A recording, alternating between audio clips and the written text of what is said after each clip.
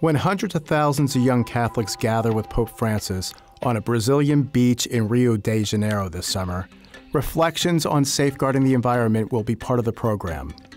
The Italian government's Ministry for the Environment and the Vatican office organizing World Youth Day 2013 in Brazil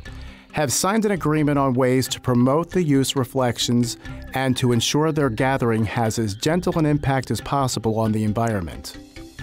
Corrado Clini, Italy's environment minister, said the fact that World Youth Day will take place a year after the international community gathered for Rio Plus 20, a UN-sponsored conference on sustainable development, is a great opportunity to rally the passion young Catholics have for protecting the world God created.